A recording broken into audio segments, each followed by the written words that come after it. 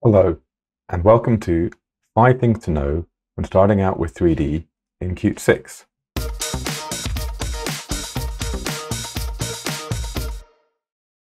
I'm James Turner, one of the software developers at KDAB who works extensively with 3D applications on a whole range of platforms. Today we'd like to look at some of the things you will encounter when considering adding 3D content to your Qt 6 application. The first thing that we want to consider is what you actually want to see in 3D. Now, a good question is, given the rich 2D and indeed 2.5D options available from Qt Quick out of the box, why do we actually want to add 3D at all? And of course, the reason is that humans exist in a 3D world, and our brains are very adept at processing spatial information and organizing large quantities of information when it's presented in a 3D way. But in the end, we are showing our content on a 2D screen. So there's a real trade-off there of saying, do we actually gain any value from adding 3D? And hopefully we do. Of course, there are also marketing reasons and similar why adding 3D content might be desirable to an application. Let's look at some examples of 3D content that we encounter commonly in our work at KDAB. The first one we want to consider is around automated driver awareness and self-driving vehicles, as shown here. It's very common in a modern automated driving scenario for the vehicle to have a whole range of data inputs from LiDAR, cameras, obviously GPS, and also navigation sources. All this information needs to be integrated, potentially processed by vision systems, then displayed to the user so they can understand what decisions the car is making or they should be making in the near future. This can include nearby vehicles, lane guidance, real-time hazard information, passing points of interest, and more.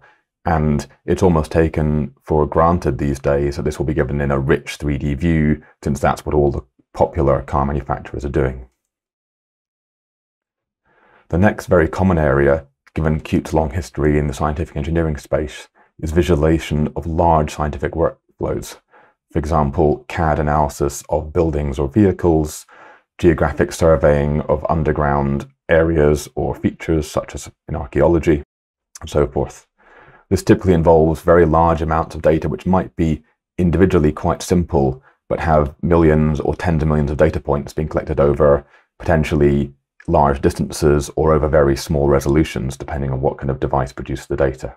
And again, 3D is valuable to analyze the data, inspect it from different directions, maybe make some analysis or thresholding and see what's being actually recorded. The third area that's commonly encountered with Qt is medical devices. This typically involves volume data collected from an MRI scanner or a CT scanner, and then some combination of additional non-volume data showing perhaps surgical tools or where a treatment or fixture or prosthesis might be included into a patient. These can be used by clinicians, but also shown to patients in clinical settings these days, and of course need to have a very high standard of accuracy, fidelity, and performance. Anything less would be unacceptable in the medical market. The final area is industrial and appliance controls. This is on large systems such as a tipper truck or a welding machine or maybe an industrial printer, where there's a large array of configuration, servicing, maintenance, and faulting options, where a 3D representation of the device can be invaluable in helping a novice user find the correct area to maybe add some new ink or monitor the level of a setting, or simply see what the device is about to do when a button is pressed. For example, extending some support legs on a crane or tipper truck. This can be shown visually before the action is confirmed to happen in the real world, potentially causing some problems or harm. Of course, there's many other kinds of 3D content you might be showing in a Qt application, but these kind of areas cover the broad topics we see. The second large thing to consider is where your content is coming from, especially if it was produced in advance or is loaded at runtime. Pre-authored content is very common in the 3D space, especially in the entertainment world of movies and games and so forth, where large groups of 3D designers who've studied that skill professionally for multiple years use large and very expensive tooling to produce very complex 3D content. This is exactly where most of the time and money goes in producing modern games and digital movies. This work is extremely skilled and it's different from code development, and typically the result is very rich assets which are produced in some kind of interchange format which can then be loaded by Qt. And compared to the 2D world, where a file might contain a single image or perhaps a collection of images, it's common for this content in a single file to contain animations, behaviors, perhaps an entire scene of considerable complexity. And therefore, when loaded, there's more possibilities in terms of selecting particular pieces or finding animations by name and triggering them. In contrast, runtime content is typically defined by real-time data sources. Qt applications, being based partly in C++, are excellent at integrating third-party libraries, giving GPS data, navigation, and many other kinds of real-time data source. And for many applications we've just discussed, it's important to be able to define positions of models, colors, textures, shapes of things based on that real-time data, therefore done primarily by code. But of course, to get the best results, we probably want to combine that runtime-defined data with some pre-authored models, materials, and so forth, so we have a visually pleasing view that's based on our runtime data that we're loading. The third thing we want to consider is that there is no U in Qt, but there could be, depending on how you spell it. What am I talking about here?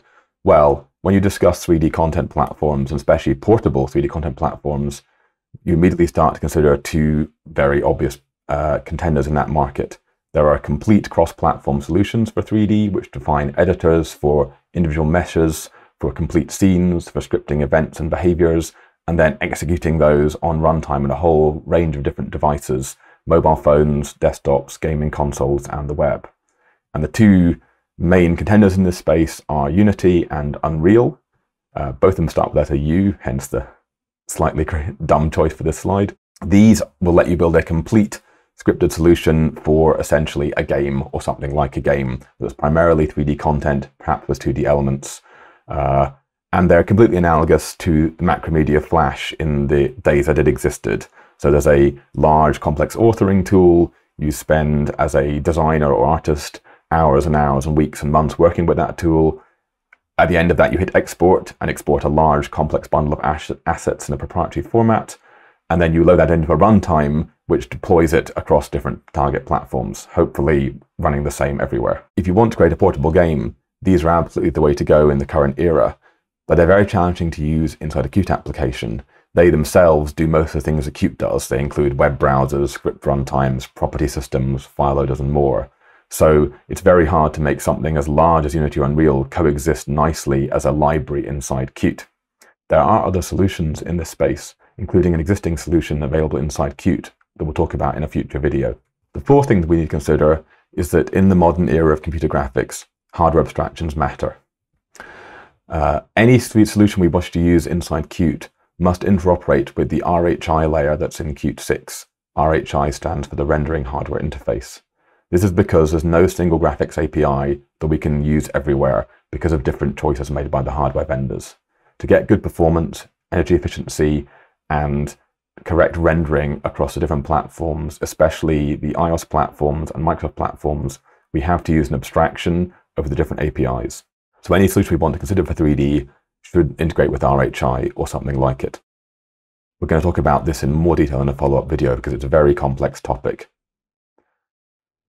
Another area that's important is we want to have a familiar Qt API ideally. This isn't always possible, but ideally we want something that has properties, integrates with QML and indeed with our existing QML files, and also allows loading runtime data from C++ inputs and from external libraries, since that's of course what Qt is good for. And it should also be straightforward to combine our 3D content with 2D content, which brings us to our fifth point. 3D is only half the story. Maybe less, maybe more. If your application is entirely 3D, you might be making some different choices. If your application is entirely 3D, you're probably making a game, which would go back and consider Unity or Unreal. But if you have an existing application you're adding 3D content to, or you have an application which has some 3D content and 2D screens, you need to have good coexistence with your 2D and 3D content. We don't want to compromise all the excellent features of Qt Quick because we added in 3D, either in terms of what we can and can't do, or in terms of performance and energy efficiency. Of course, the 3D screens may completely dominate your development time, since Qt Quick is very straightforward to produce 2D content in, but in terms of what the user sees, if the 3D content is optional, something they never use, they don't want their whole application to be 10 times bigger or take 10 times as long to start up, because in one screen there's some 3D content they never care about. So we want to preserve our 2D performance and features while maybe optionally enabling 3D or having 3D used in certain areas. More than that, we might want to have a single 3D viewport on one screen or multiple 3D viewports coexisting. We might also want 2D content to exist on 3D surfaces, and we might want traditional Qt quick effects such as animations or graphics effects to be overlaid on top of 2D viewports, underneath them, around them, and so forth.